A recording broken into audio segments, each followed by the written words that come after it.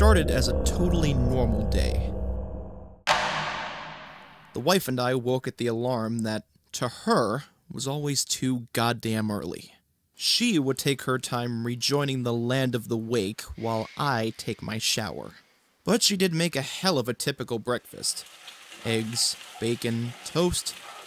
She always made the eggs scrambled. I prefer over easy, but I hate the way she makes them. So I'd lie and tell her scrambled was my favorite. I'd kiss her goodbye and be on my way to work.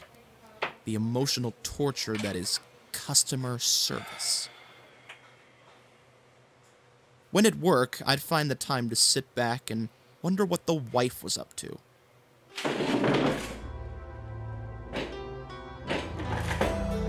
Now, I'd like to preface this with saying I lost my cool when I found out after he left. But who wouldn't?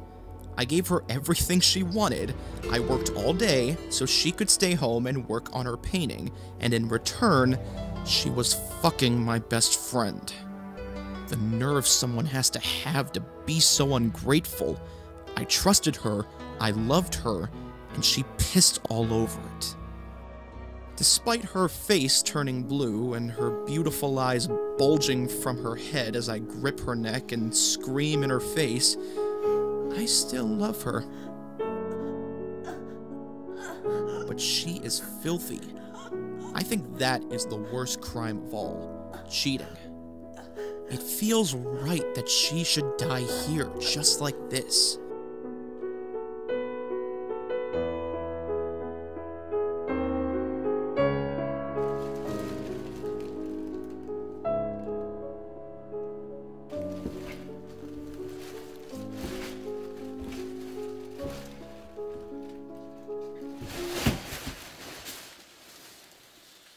First, I dragged the body to the basement with plans to take out her teeth and nails and scorch the body later.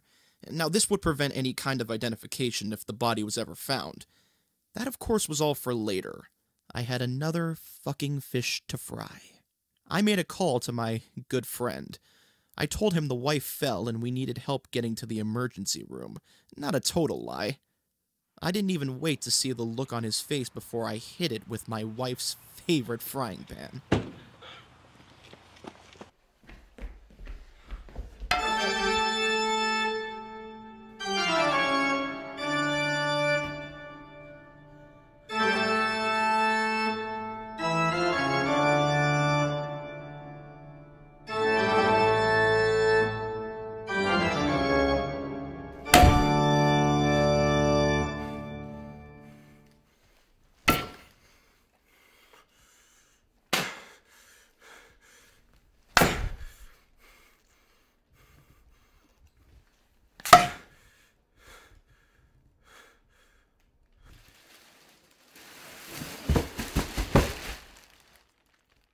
I brought this body to the other.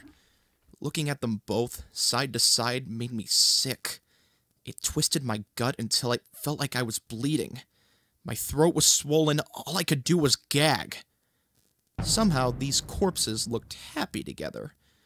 I just imagined them alive and happy and fucking each other behind my back. I gave them a taste of how I felt.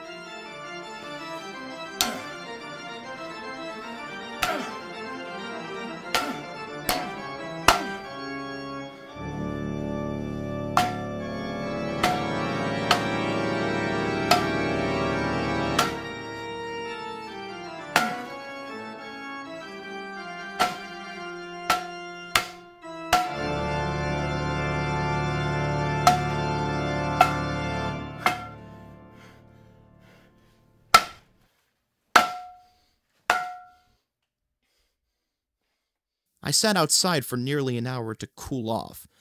I had full intentions of mutilating the corpses beyond identification. Pull the teeth out and the nails off, then total scorch of the bodies. But when I opened the door, the bodies were gone. Someone had moved them, and now they were after me. It was a foolish thought, but I wish it were true.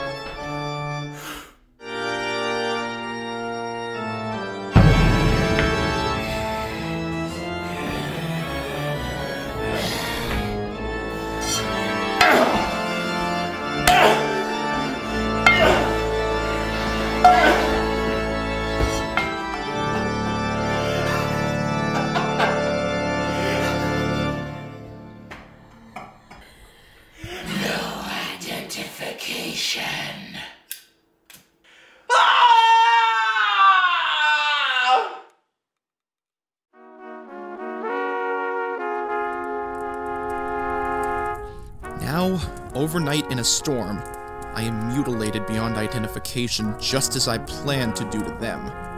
I cannot help but to feel as if all of this could be avoided if I had just told her how I felt about the eggs so she could make them right. Maybe I would have been there for her.